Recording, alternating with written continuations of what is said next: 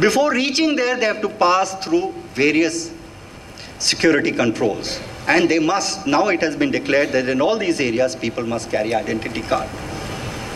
Well, you ask a Kashmiri or a Naga or a Manipuri, they'll tell you, well, they have lived with this for last 30, 40, 50 years.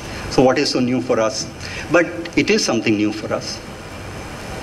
In central India, in 7 states, very soon, if you do not have an identity card, that could be considered a crime and you can be picked up. So you have embargo also, you have security forces. So everything is designed. I mean, what more do you want to establish that this is war we are talking about, not a police action where the police goes, tries to separate two rioting groups from killing each other, or intervene to prevent a crime from taking place, or to stop a mob from attacking someone, like we saw in 1984 in Delhi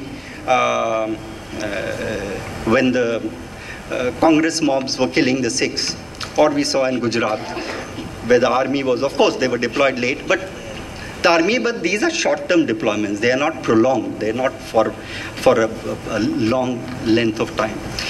Or in all these 236 districts, 235 districts, where the armed conflict is on, the deployment is for a longer period. It's not a short-term deployment where the magistrate has the power and the final authority to order opening of fire, things like that. In these areas, the security forces have the powers to decide on their own when to carry out an operation, what to do in an operation, as and when they have to open fire and so on. And it's a brutal war. Wars are always brutal. We shouldn't expect it to be any different. And civil wars in particular. Because it's so difficult to distinguish as the army. I mean, one of the reasons why the army was hesitant is because he said it's so difficult for us to distinguish between a Maoist and an Adivasi. So how will we manage? And then there are also Adivasis in the army. We'll create a problem of discipline in the force. They are scared, and they better be. But their being scared is not going to stop the government of India from deploying them as and when they feel it. Because if things are going bad, then they may bring them in. The point I'm trying to make is, the question we have to therefore come back to is, why this war? The Prime Minister had declared in January 2009 that the Maoists have modest capabilities. When you talk to the MHA people today, or the scribes who operate as only an extension of the Ministry of Home Affairs, you talk to them and they'll tell you, well, Government of India believes that even if they have modest capabilities, it has to be nipped in the bud right now, because if you allow them any more space, they'll continue to grow and expand. That's not true. Maoists have expanded when an offensive has been launched against them. Look at the history. In 1991, when the first Jan Jagran was launched in Chhattisgarh's Bastar area, what happened? The Maoists consolidated themselves. The second time around, when the Jan Jagran number 2 was launched in 1978-98, same thing happened. Third time, when Salva Judum was launched in 2005, what happened? Wars enable Maoists. So, I mean, at one level, I mean, as a joke, one can say that Mr. Chidambaram is actually a closet supporter of the Maoists, because he's doing precisely what the Maoists want him to do, to wage a war. Because they know they stand the best chance of expanding and consolidating the position when it's a war. Because people are angry in that area. You have to go and visit to see it. And it's not just in those areas, in all the tribal areas and all the peasant belts. Either fighting over land rights, forests, or water. Look at the Ministry of Rural Development's report which came last year. The draft report, not the edited version, from which all the interesting portions were deleted. But look at the draft report. It's still available on the net. And I think it should become compulsory reading for all of us, because it will give you an idea about what we have done or not done in the last 63 years. The title is Unfinished Task of Land Reform. Read it.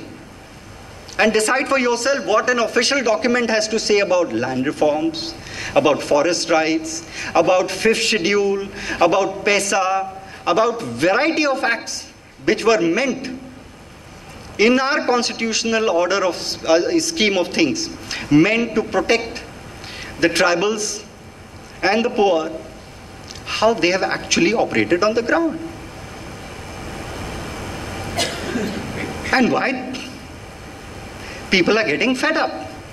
I mean, do you expect people in Kalinganagar to believe in the word of Government of India?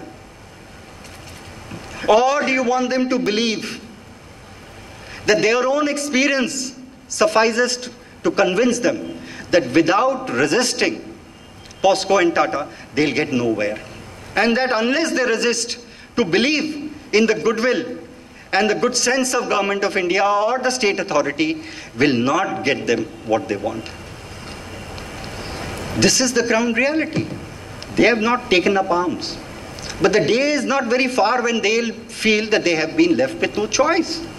I mean, if the police action can take place, go and demolish their houses, burn them, you're driving them, you're forcing them, you're compelling them to pick up arms. You're telling them that there is no other way. Either you surrender, give your land to the corporates that they are meant for as far as the state government is concerned, and the police acts on their behalf, or, well, your choice is devil in the deep blue sea. So either you pick up arms or you surrender. What do you expect people to do after 63 years? Really, what do you expect? What do we expect? We are middle class, we are well-to-do, we don't bother. It's not as if our food is going to be taken away from our table. It's not as if we'll be picked up tomorrow and put behind bars. No, our freedoms are not going to be affected. Our food, our salaries, our cushy life is not going to be affected. But what about the 80% of the population which comprise this country? What are they supposed to do? What do we tell them? We tell them fight elections. Ridiculous. For 15 elections have been fought in this country. 15 parliaments have been constituted. Are we to believe that people have voted in governments to keep them in poverty and oppressed? And this is what has been the major contribution? If I were to say this, Mr. Chidambaram is going to get angry.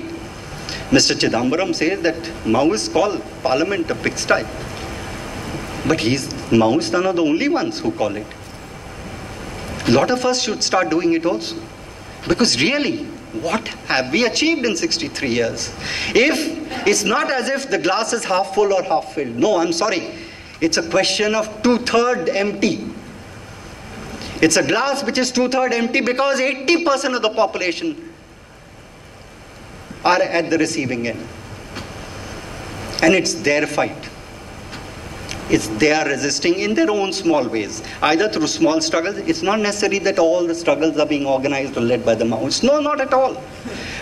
In Kalinganagar, it's Abhay Sahu who belongs to CPI. Jagat Singhpur, it's Abhay Sahu who belongs to CPI. But you see the anger of people everywhere. And look at the positions that the people of these parties who have, or their leaders who are connected with the grassroots, who know what is happening at the grassroots level, who know the anger.